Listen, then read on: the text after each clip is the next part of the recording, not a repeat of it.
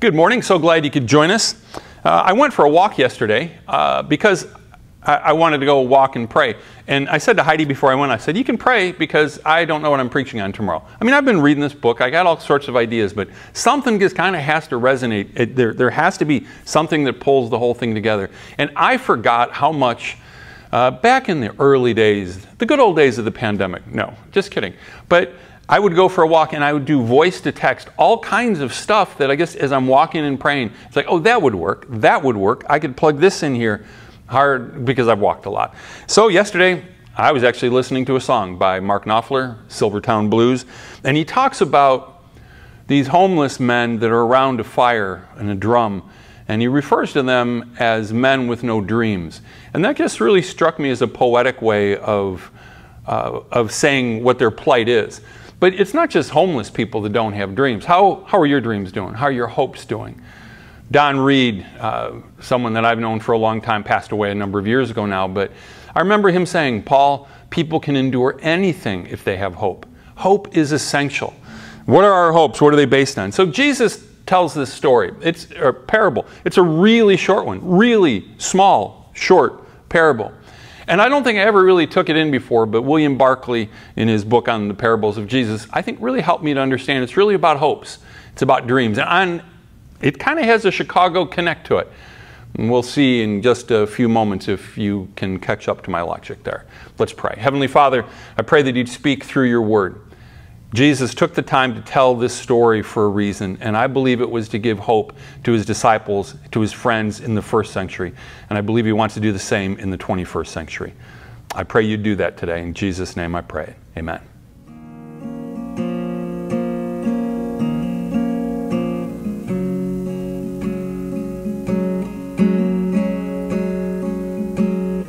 When all I see is the battle, you see my victory.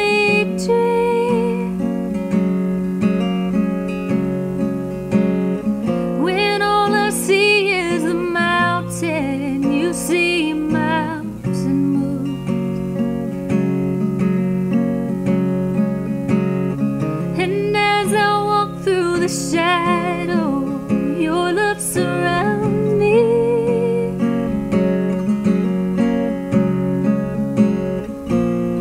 There's nothing to fear now, for I am safe with you. So when I'll fight on my knees with my hands lifted high. Oh God, the battle belongs to you. Every fear I lay at your feet, I'll sing through the night. Oh God, the battle belongs to you.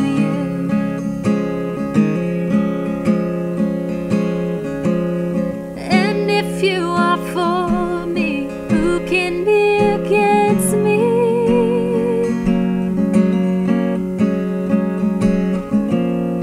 For Jesus, there's nothing impossible for you.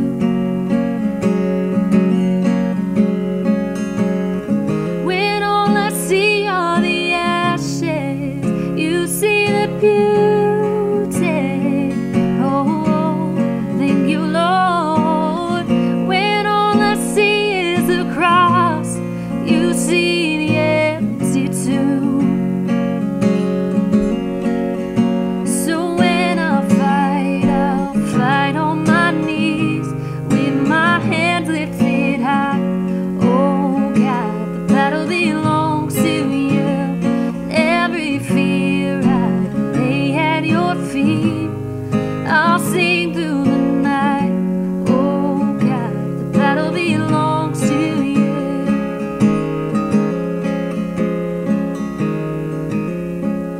Almighty fortress, you go before us. Nothing could stand against the power of our God. You shine in the shadow, you win every battle. Nothing could stand against the power of our God. Almighty fortress, you go before us. Nothing could stand against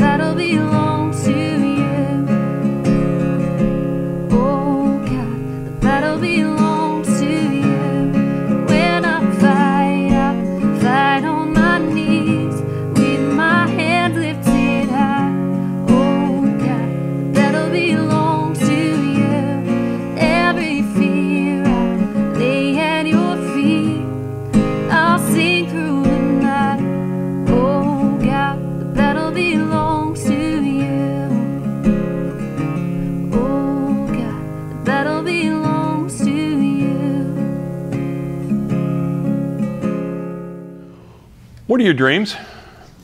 What do you really hope for? How are your hopes and dreams doing? See, like I said, it's not just homeless people that live without dreams. There's a lot of wealthy, successful people that really don't have any dreams going anymore. They're just kind of going through the motions. Or as it's been put more eloquently, living out their lives in quiet desperation. Just kind of a silent scream. They're screaming, but it's not out loud. It's just on the inside. You know, every time I go by a restaurant that's shut down, I know that that was somebody's dream. To go through all of the effort to get a restaurant going. You know it's somebody's heart. It's their dream. Guy that lives on the corner right down the cul-de-sac from me at a restaurant in Lombard, and they shut her down during the pandemic. They stayed open as long as they could, but they just had a landlord that wouldn't work with them. And I know it's difficult for him. It's really devastating for his wife. And then I think of the place, the pizza place in the strip mall near my house. And I went in one day. The guy's super friendly all the time, calls everybody brother. Maybe he really thinks I am his brother. I don't know. But he called everybody brother. And then this one time I went in there and he was just dropping F-bombs and he was closed within a week. Now somebody else is starting up a dream there. But everybody's got these dreams. There's so many shattered dreams. The tornado that hit Woodridge and Naperville just in the past week, literally dreams are shattered. Just got a report from someone from our church. Their daughter was really affected by it because it really struck the unit next door to her. And we've got a list of names of people that we want to help now, people that have lost their car, all sorts of different things. But things like that can happen really quickly. And then this crazy story from Florida, Surfside, I think is the name of the community, South Beach, where this building collapsed. I mean, in a moment, dreams are shattered. People go through health issues and we lose people unexpectedly or even expectedly. Loss, any kind of death, shatters dreams. Divorce, so many dreams that don't come true, things that we hope for. The Bible tells us that hope deferred sickens the heart. But when we lose hope completely, it's even worse than just a sick heart. If it's not just deferred, it doesn't come to fruition at all. How do we deal with that? And then there's some dreams that seem to trickle away for decades. And it takes a long time before we realize that something's dead, that something's lost, that something's never coming back. So you've got Jesus and his haloed friends. You ever see the paintings? You know, they've all got their halos on and everything. And I think we do them a disservice by putting halos on them. Why do I say that? Because they were just normal people. They were people like you and I are. And they're like we are here in the 21st century. I got to tell you something. Somebody sent this to me the other day. Were you aware that Monday evening at 21 minutes past 9, it was the 21st minute of the 21st hour of the 21st day of the 21st week of the 21st year of the 21st century? I thought you'd really want to know that. That's why I shared that with you. I found that interesting. But way back in the 1st century, and I think it's pretty cool when you think about it now. We live in AD, the year of our Lord 2021. It all stems around when Jesus came. But the early disciples had to be beleaguered, bewildered, and discouraged at times. Now, why would I say that? And some of you are just like, hey, preacher, they were really successful. I mean, they got the gospel out. Yes, they eventually did. But there was a point where they couldn't see it happening. Why do I think that? Well, there's 12 of them. And we forget one of them was a traitor. And John points out that there were some things along the way that weren't so kosher that Judas was doing with money. And they were aware of it. And somehow Jesus seemed to let that slide. Who knows? But one of them's a traitor. There was one time where Jesus was preaching. He had a crowd of 5,000 people.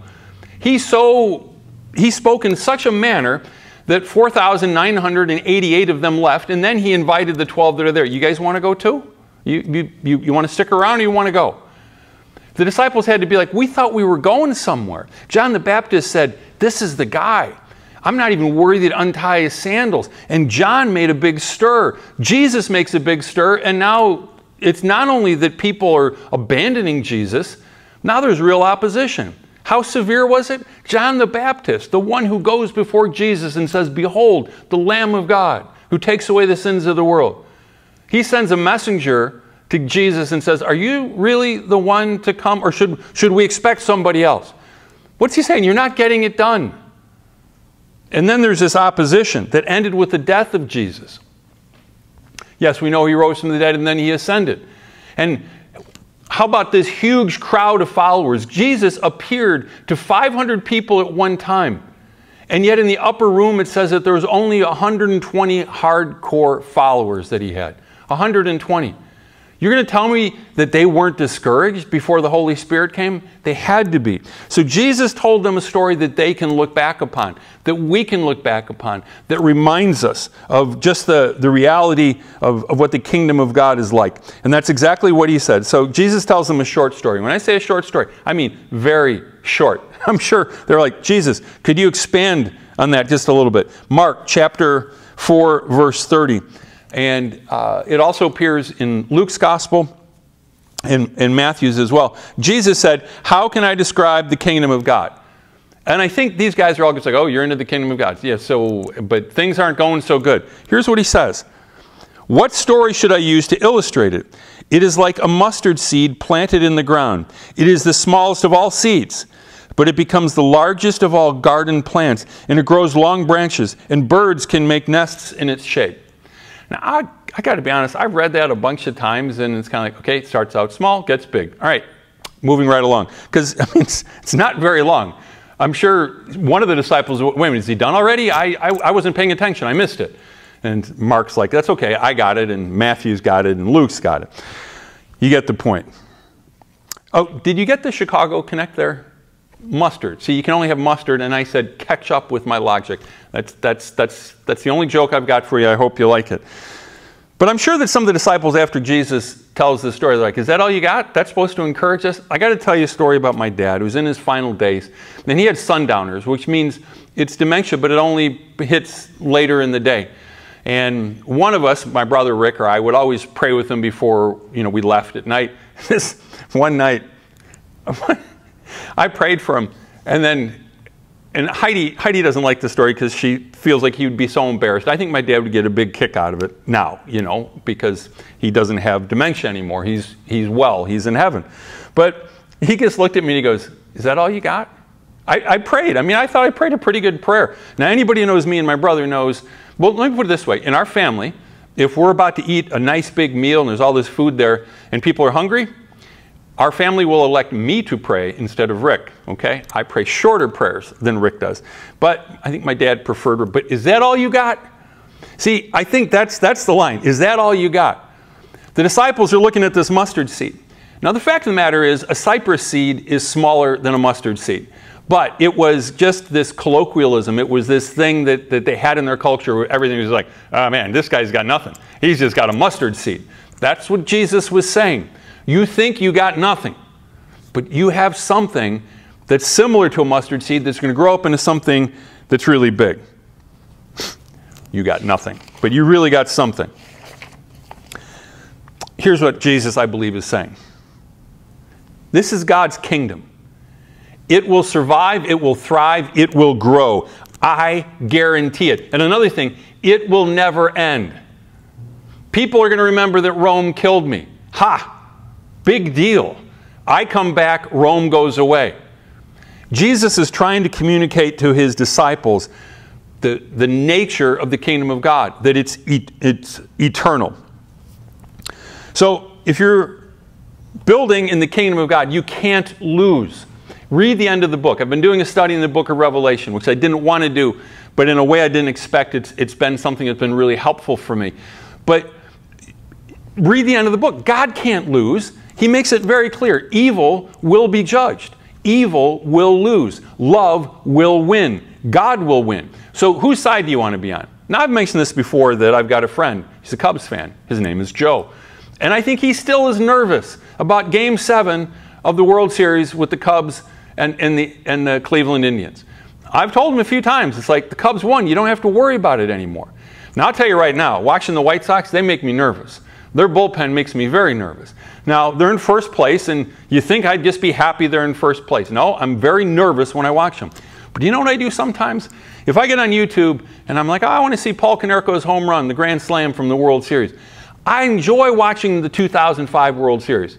I enjoy watching Game 7 of the Cubs World Series as well. Sometimes it's fun to watch things without being nervous because you know how it ends. You ever wonder, I mean, some You know, when I was a kid, you watched Wizard of Oz once a year. It was an event. You gathered around the black and white TV, and you knew that there were some color things in there that were really cool, but we couldn't see them. But, you know, then, like by the time that I was working with students back in the 90s, man, people would watch movies every day. I remember it was summertime, and some students were like, yeah, I've watched that movie every day this summer. It's like, how can you do that? Don't you know how it ends? When you like the ending, you can watch again and again. What else is he saying? That sometimes that the kingdom of God, it starts something really small, but it flourishes exactly where you think it wouldn't. I remember summer of '88. Took a group of teenagers to inner city Philadelphia. It was the first time we'd done an inner city trip. Parents were okay sending their kids to Haiti, okay sending their kids places like Mexico, Jamaica. But inner city America, I'm just being honest, people thought, well, that's more dangerous. But one of the things that I thought was so cool, because sometimes people look at the problems in the inner city and they can be, oh, that's kind of depressing, whatever. But we hooked up with some people in Philadelphia at the Second Mile Center, not the one that became famous for something else later, but my friend Jerry Sterrett's place. It was a thrift store. It was like the Saks Fifth Avenue of thrift stores. But they hired people that wouldn't be able to get jobs other places. Unemployed people, people coming out of prison, people with addictions. The only thing that they had to agree to is that every morning for about an hour that the team would get together, they would pray for one another, they'd focus on Jesus. And we had a great time. I remember that was kind of like a mustard seed moment for me. I saw the kingdom of God advancing in the inner city. It wasn't some mega church. It was a thrift store. It was cool. It was so cool. Then later that summer, I went to Hong Kong, and we were smuggling Bibles into mainland China. Hong Kong was not a part of China at that point. I won't go into the whole history lesson. And China, of course, had outlawed Bibles coming in and all this different stuff, and missionaries were kicked out, and the Western world is just like, oh my goodness, you know, the church is going to fall apart in China. The kingdom of God is not going to exist. It'll evaporate because we as missionaries cannot go in. What happened? Revival in China. There's an underground church that probably was stronger than the church in the United States of America. And that's part of what I discovered there. Again, mustard seed. When we're discouraged and we think good's losing, God's not able to do what he needs to do here on earth, he is not worried. And that's, I believe, what he's trying to tell us through this parable. Jesus invites us to something that is bigger than ourselves, the kingdom of God. It is bigger than anything, and it lasts forever. So I think Jesus would acknowledge, and I could give you chapter and verse in Matthew chapter 6 about in this world you'll have tribulation. Jesus said life is hard. I'm paraphrasing, but he said it in a number of ways. But I think what he's saying to us is grab a hold of my dream. I want to go ahead and take there's a verse that's, sometimes we kind of find it to be a challenging one. But what Jesus said in Matthew chapter 16, I'll read it and then I'm going to give you a paraphrase of it. Matthew chapter 16 verse 25 says this. Then Jesus said to his disciples, if any of you wants to be my follower, you must turn from your selfish ways, take up your cross, and follow me. That's verse 24. Verse 25, if you try to hang on to your life, you will lose it. But if you give up your life for my sake, you will save it. I think what he's saying is, you've got your own dreams. And man, this is so true. When I came to Jesus, those many years ago, over 40 years ago, I had my dreams. My life has not gone anything like what I expected it to go like. But if I've learned anything, it's more to grab a hold of Jesus' dream. That's, I think, what he's saying here. Let go of your dreams. Some of them, are there certain dreams that you've had you're just like, oh my goodness, that was like the worst idea ever. Thank you that didn't come to fruition. That would have been a money pit. It would have been terrible. It would have been horrible. Grab a hold of Jesus' dream. That's what he's saying here. I've got the kingdom of God. It's the winning team. Get on board. Life can be hard. I mentioned tornadoes, pandemics, politics. What's God's end game? Why is there this difficult life? Why are things not easier than they are? So, I think it was Max Lucado who said it. God loves you. He loves you just the way you are. And he loves you too much to leave you just the way you are. I am grateful that God doesn't just say, oh, Paul Glyman, he's a good guy. Yeah, no, nothing you need to change. Well, color your hair a little bit or something. No, God has a standard. I say this at pretty much every wedding that I do. I did one here just a couple weeks ago, and I said it right here. You can take a look around. Take a look around at a wedding, even if there's identical twins there. There are no two people that are exactly the same. There just aren't. God doesn't have an external standard is the point. He has an internal standard, and that standard is Jesus. Jesus came that we might take on His divine nature, that we might become like Him. The internal standard is love. I could read 1 Corinthians 13 to you. Love is patient. Love is kind. It keeps no record of wrongs. It's not rude. It's not self-seeking. I think most of us know the passage. There's another passage in Romans that I think is very important as to kind of God's end game. Why sometimes we go through the difficulty that we do. It's Romans chapter 5, verses 3 through 5. Paul says we can rejoice too when we run into problems and trials. What? Well, now that's counterintuitive. We can rejoice too when we run into problems and trials? How many of you just go, oh, I've got problems and trials. I'm just going to be happy about it. No, that's not normally our response. But here's what he says. For we know that they help us develop endurance. Oh yeah, endurance is important. And endurance develops strength of character. And character strengthens our confident hope of salvation. And this hope will not lead to disappointment, for we know how dearly God loves us, because He has given us the Holy Spirit to fill our hearts with His love. Wow. So all this suffering, like God wants to bring something good out of it. Problems and trials. There'll be plenty. You add grace to that. You add the love of God to that. And then in the process, we become like Jesus. It's a process. The biblical term is sanctification, the process by which we become like Jesus. So some of you sports fans will like this, some of you non-sports fans maybe not so much. What do Vladimir Guerrero Jr. and Fernando Tatis Jr. have in common? And I know some of you are going to say, aha, they both have Jr. at the end of their name. And that is true, that is in common. They're both named after their fathers. That's true as well. Both of them had fathers who were Major League Baseball players. Is it any surprise that they are both fantastic young baseball players? Steph Curry doesn't have the junior. His real first name is Wardell, as a matter of fact. I believe that's what it is. But his dad, Del Curry, was an NBA basketball player. Is it any surprise that he became a basketball player, a great basketball player? What's my point? They had Dad's DNA. They had a good shot at being good at something because their dad was good at something. And when God gave us His Holy Spirit, He gave us His DNA. It's just a matter of time, if we cooperate, that we become more like our Heavenly Father. Further on in the book of Romans, we read this. These verses are pretty well known, but I think a lot of times we take them out of context. But it says, and we know that God causes everything to work together for the good of those who love God and are called according to His purpose for them. So what would the definition of work for good? What's God's end game? Well, I said it's to become like Jesus. And the next verse proves it. Verse 29, for God knew His people in advance, and He chose them to become like His Son, so that His Son would be the firstborn among many brothers and sisters. Jesus is our big brother. So what's that saying? It's saying that God is going to use good stuff to make us like Jesus. No. He'll use everything. Just like back earlier in the book of Romans, that trials, problems, tribulations, God's going to use that to develop our character, to cause us to become more like Jesus. That is the good. Everything. So I was reading in this book by Jerry Sitzer, and he says, remember the movie Groundhog Day? Well, I remember it quite well because a friend of mine, Whitney White, was the executive or associate producer. And so I got to be on set, and I got to meet different people. And it's kind of funny that the main character was Phil Connors.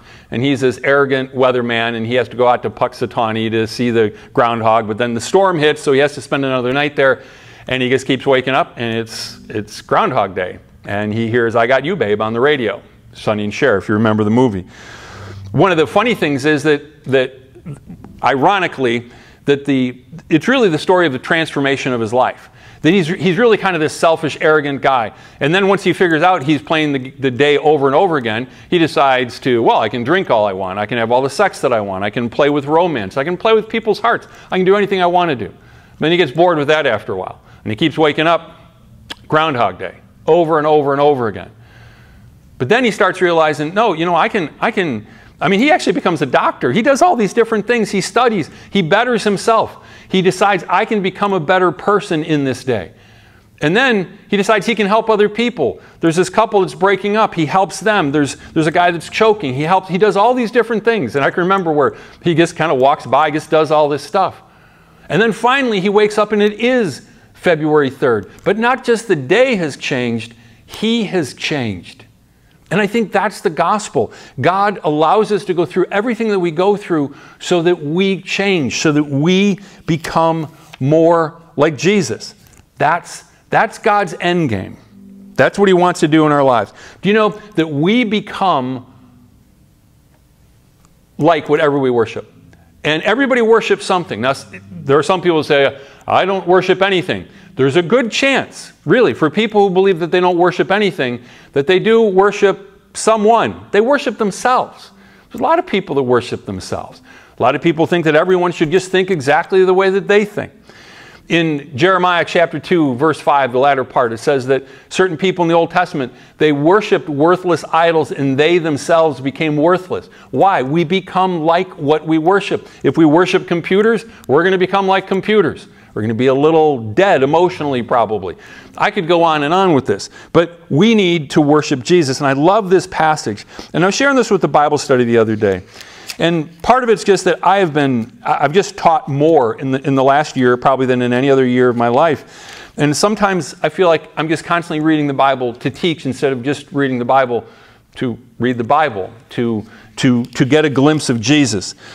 And I love this verse. It says, "Dear friends," this is 1 John chapter 3, verses 2 and 3.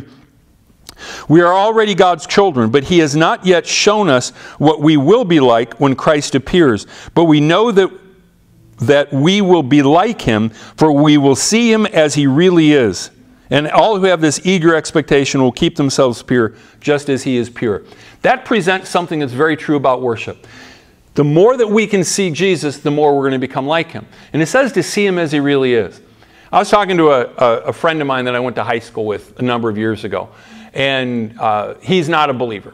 But he asked me, he said, I don't mean to be offensive, but like, what brand of Jesus do you... And I totally understood what he was saying. He goes, I know there's a lot of different types of Christianity. What type of Christianity, how would you define yourself? And I would say, I'm a evangelical, Christian, love God, love people, you know, but you get the idea. There's different ways you can describe it. But am I really presenting Jesus? And I think about this, folks, because that's what I do. That's my calling, is to present Jesus to people. Am I giving an accurate picture? Because someday I'm going to meet him. And I want to be as close as I can. But that's the heart of worship, to see Jesus as he is. And as we see him, we become like him. He invites us to become like him.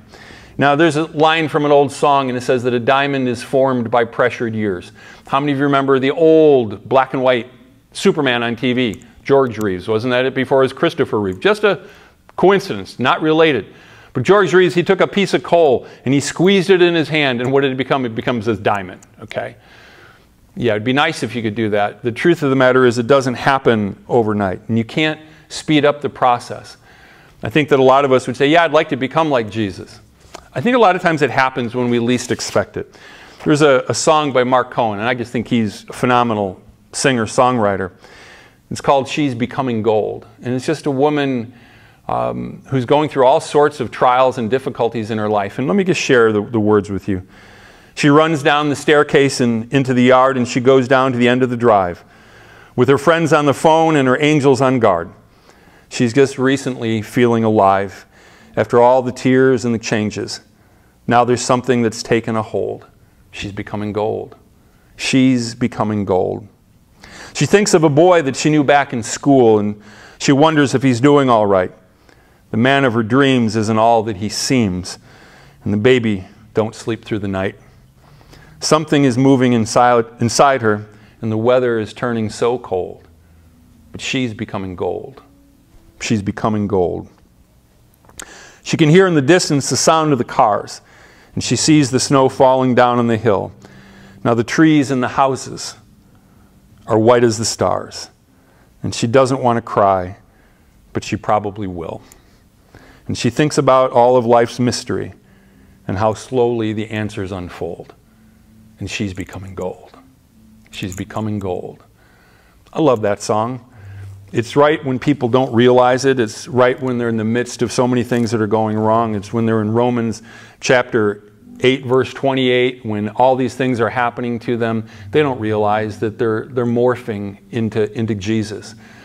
I'm not saying it happens, the bad stuff just makes that happen, but in Christ, with the DNA that He's given us, with the Holy Spirit, and when we focus on Jesus, the more that we can see Him, the more that we can, in the midst of everything else going wrong. Yeah. I love Philippians chapter 1, verse 6. It says that God will bring to completion the good work that He started in you. God doesn't have any unfinished projects. Me, I do. I took guitar lessons for a while. I'm going to take them again in heaven. I'll have all eternity to learn how to play guitar, and I can jam with Clapton and other people. But I have a lot of unfinished projects. God has none. You will not be an unfinished project, and you're not a project. You're a son, you're a daughter. But the good work that He began in you, He will bring it to completion on the day of Jesus Christ. My wife comes up with tapes, videos, movies, audio, and photographs that confound the world. I mean, we'll go to someone's house and like, here's some photos. Where did you get these? And I'll just say, Heidi found them, you know, in a drawer. I don't know. So I walk in the room the other night, and this very interesting video is up at Camp Awana. And there was this young guy, young preacher, and it was me from about, I was about 37 years old. And I know exactly when it took me a little while to place what it was. It was a very significant evening. We were up at Camp Awana. It was fall camp. I was supposed to have a special speaker up there. I would always bring an outside speaker in just so the students could hear another voice. And his name was Michael McNamee, and he was an awesome speaker. And the day we're supposed to go up on Friday, he says, yeah, I can't make it. I forget what it was. It was a long time ago. So I was going to have to be the speaker. I'm like, you know, I didn't have anything planned. So the other thing that I knew that was in play was there was this young guy that was coming down from Wisconsin. His name was Dave Nelson. And Dave was coming and he was going to meet with the board. And if the board liked him, he was going to become the new youth pastor, and I was going to take over college. Nobody knew that but me and Pastor Carr. And that night, I'll never forget it, at dinner that night, I called back to the church and I found out that it was a go. And so that meant that the next morning, after we had communion, after we shared, that would kind of drop that bomb. So it was just a very significant time. But I look back on that person. I was wrapping up 12 years of youth ministry. It was just a wonderful run, so enjoyed it, and never thought I'd get back into youth ministry. But as I looked at that person on that video this week, when I guess was transfixed when not just on me, but all these other students and just people. It's like, oh my goodness, look at so and so. But I couldn't help but to think how much my life has changed since then. So much has changed. Heidi and I have talked about it in the 13 plus years that we've been married.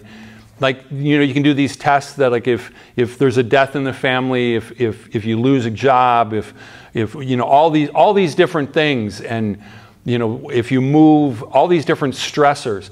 Well, we just like break the charts. I mean, it's just crazy everything that's happened. So, am I trying to say that through that I can see that I'm becoming gold? No, I can't see that. I think it's hard for us to see it. I do want to have a pure devotion to Christ. I want to see Jesus as He is, and I want to become more like Him. I would say I think I'm a better pastor, although sometimes I hear things that indicate to me that perhaps I'm not. But I do know that life has been so different for me in the past 25 years than it was the first 37 years. So many changes. My story, right out of Amazing Grace. Through many dangers, toils, and snares, I have already come. 'Tis grace that brought me safe thus far, and grace will lead me home. God has been good. So life is a struggle, but the kingdom of God survives, it thrives, and it never ends. And Jesus invites us to be on board with the kingdom of God. Back in that passage, Romans chapter 5, it doesn't use the word perseverance in the New Living Translation. But I'm pretty sure the word that's there back in the Greek is hupomeno. It means to remain under, It's kind of like that piece of coal that all those pressured years make it a diamond.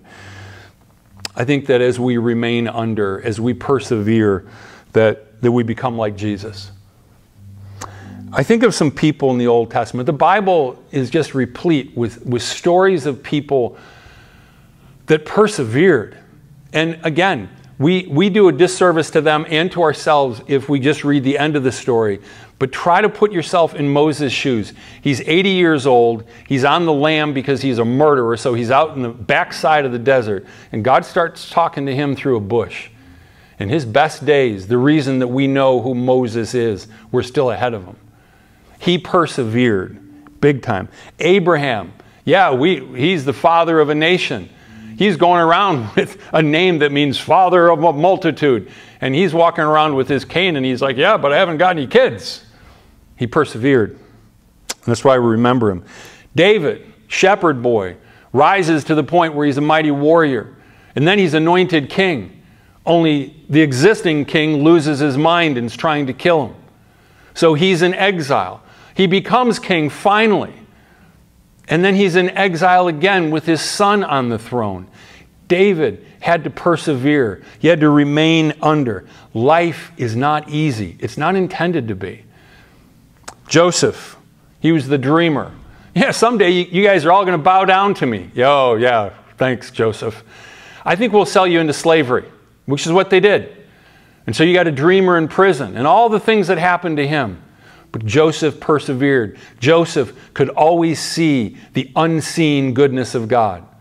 I don't know how he did it, but he saw the unseen goodness of God. And all were dramatically used for God's glory. All advanced God's kingdom, so to speak, in their generation. The question is, will we? Will we persevere? God has done his part. He's given us his Spirit. God calls you and I to persevere, to become like Christ in the process. It's in that persevering. It's when we don't realize it. It's when the baby won't sleep at night. All those other things that were in the song. That's when we're becoming gold. And sometimes we plant mustard seeds for future generations. You know, I even wonder about recording this, and this goes off into the Ethernet. It's out there, who knows where. And I often find out throughout the course of a week that I was at a Rotary meeting and I find out that one of my friends from Rotary is like, oh yeah, I was watching the Words of Hope devotional this morning. It's like, cool. I had no way of knowing that. I have no way of knowing certain things. And I just wonder sometimes who gets to see something and the difference that it could make, because that's the beauty of the kingdom of God. It's eternal. God's word is eternal. It doesn't return to him void. So I was reading something in Yancey's book, Grace Notes, and I really like this, and I want to share some of this with you. It's about Johann Sebastian Bach. He was born in the shadow of the Wartburg Castle, which is where Luther translated the Bible into German. And he probably is more associated with this composer who's associated with the church probably more than any others. But he didn't write. A lot of composers would write for the king or something like that. He wrote for God, and most of his manuscripts at the top of them there'd be a J and a J, and that would stand for Jesus help. In German, it came out Jesus help. And then at the end, it would have SDG, which is Soli Deo Gloria, to God alone the glory. So I was aware of that, and right before I was working on the message today, and I knew I was going to probably wrap up with this, I just thought, wouldn't that be a great way to start every day and to end every day? To just in the morning just say, JJ, Jesus, help me today. Help me to represent you well. And when the day is over, if there's anything that I did that was of any real value or consequence, to you be the glory. Well, I love this story of all of Bach's works. The Passion, according to St. Matthew, is generally acclaimed to be the greatest choral work in the German language. When he originally wrote it in 1729, it got one performance and some very polite applause, I suppose. But then, 100 years later, in 1829, Felix Mendelssohn obtained a copy of it from his teacher, who allegedly bought the original from a cheese merchant using worthless manuscript pages to wrap cheese. So there's these old pieces, 100 years old, I guess it's good for wrapping cheese. And Mendelssohn finds it, and he's just like, this is a masterpiece. This is a masterpiece. And not only did Mendelssohn put that into, perform that for people, it's what caused Bach to become the sensation that he's become. And since then, since 1829, that it has never ebbed. He's been a fixture in classical music ever since. And Yancey talks about being at Ravinia. He used to live in the Chicago area. And he said how that this piece of music that is so dramatic, and it's with the death and the passion of Jesus, and the heartbreak, but also it portrays the significance of the greatest event in human history, perhaps other than the resurrection of Jesus, but this great sorrow that goes into it. And he talks about the diverse crowd that's at Ravinia. He said, you've got your North Coast Jewish folks that are there, you've got your people, this is a few years ago, but you get these scruffy folks that are wearing their blue jeans, and then you got these really wealthy people there, but he could tell that the music was just so beautiful. But the point of the story is this: you do something for the glory of God, its significance never ends. Hundreds of years later, the mustard seed that's planted is still growing. Bach's music is still living for the glory of God. The things that we do for Jesus, and we will never know until eternity the significance of the choices that we make. Let's pray. Heavenly Father, help us to know that your kingdom is like a mustard seed. Sometimes we think that you're losing, but you are not. And your kingdom is advancing, sometimes against the most incredible odds. Father, I pray for people that are struggling today, that they could give their dreams to you. And some of those dreams you'll bring to fruition, but others we set aside and we say, Jesus, I want to live for your dream, because your dream's forever. And if there's one process that I think you've tried to take me through from day one when I chose to follow you, it's that, is to put aside your hopes, your dreams, mine, and take up yours. Father, I pray for people that are really struggling today, and I pray that you would just whisper a word by the power of your Spirit that they are becoming gold, that your Holy Spirit does dwell within them, and that they have your DNA, and that they will become more and more like you, Jesus. Encourage people with that today. We have a spiritual enemy who likes to whisper just the opposite. Bless your people today.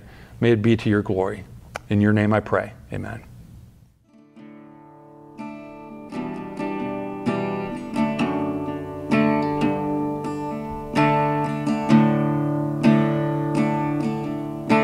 He knows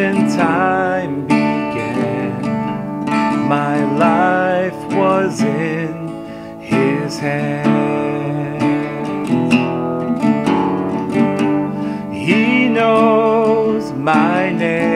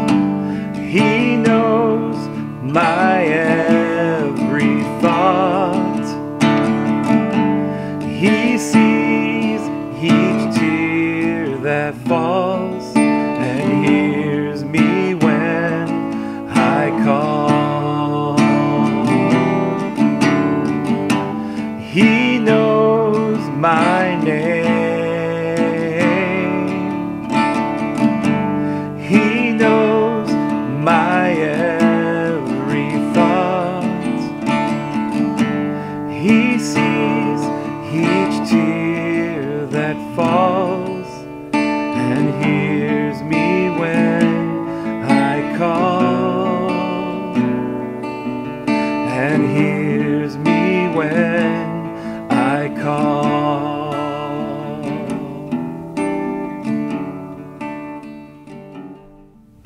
So glad you could join us, and just want to leave you with that powerful thought from Romans chapter 8, that God uses everything, the good, the bad, and the ugly, to make us more like Jesus, if we just allow it. God bless you. Have a great week.